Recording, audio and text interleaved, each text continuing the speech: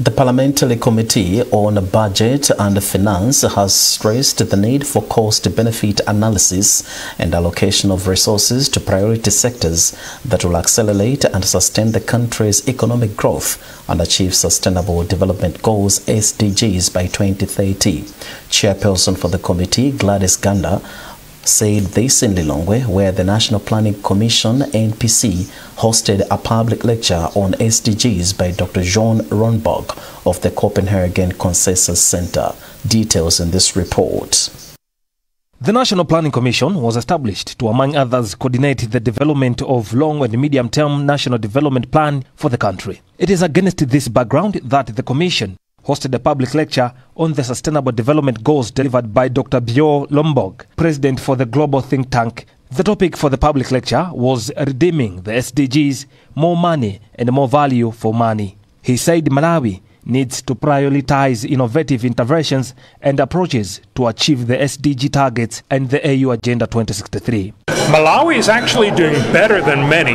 You're only going to be 70 years late, whereas the average for the sub-Saharan Africa is about 140 years late.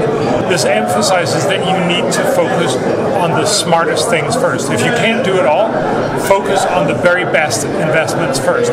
NPC Development Planning Officer Salim Ahmed Mapila, who made a presentation titled Situating Malawi 2063 in the SDGs last decade of action equally, explains the importance of the public lecture. So the presentation was giving a sense of our progress towards that, second milestone of MIG-1.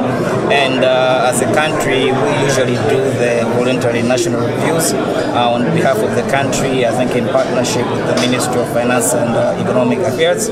And there's some progress in some goals, very little progress in others. And I think tonight we're reflecting on how we can do better in places that we have not done the best. In her remarks, Chairperson for the Parliamentary Committee on Budget and Finance, Gladys Ganda, said the gathering offered them an opportunity to examine how Malawi should practically pursue its national development agenda to meet the SDGs and national development goals. Ganda, however, cautioned politicians against making unrealistic promises. When we want to do our budgets moving forward, it's better for us to make sure that we get value for money. How we get value for money is to assess cost-benefit analysis that are usually done by technocrats from various sectors. So all in all, this is a fruitful discussion that we've had, and hopefully we think that moving forward we should be able to invest in sectors that will grow the economy but also make sure that our people are served efficiently and effectively. Minister of Finance Sosten Gwengwe and the representatives of civil society organizations also attended the public lecture. Malawi aspires to be an inclusive, wealth and self-reliant industrial